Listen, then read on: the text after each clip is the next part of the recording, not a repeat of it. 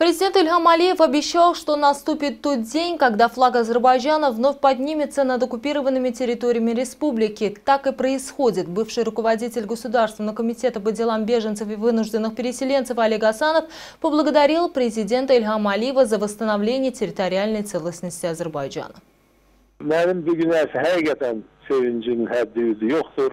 Я не могу сдержать эмоций, моему счастью нет предела. За каждый сантиметр освобожденных территорий сердца граждан Азербайджана наполняются искренней радостью. От лица жителей Джебраила я выражаю благодарность президенту. Годами мы ждали освобождения оккупированных территорий Азербайджана. Слава нашей республике, слава азербайджанской армии. Мы обязательно увидим Шушу, мы увидим Агдам.